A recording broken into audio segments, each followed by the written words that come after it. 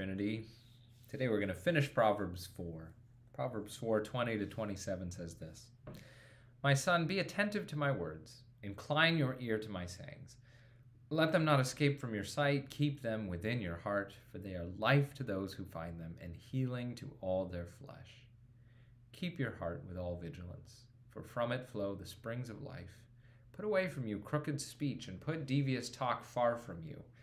Let your eyes look directly forward and your gaze be straight before you. Ponder the path of your feet. Then all your ways will be sure. Do not swerve to the right or to the left.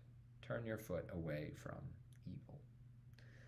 This walking metaphor at the end, this path metaphor, is really striking to me.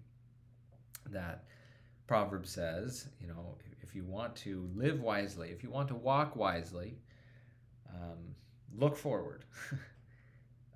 Look at the path in front of you.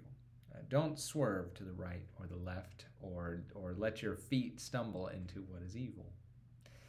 And it's interesting to think about looking forward, looking at the part of the path that's right in front of us. Often we don't. Often we give a lot of our attention to the path that might have been, or what's back there, or where we could have gone, or what might happen, or what we're afraid of, or what we don't want to come in from the left or the right.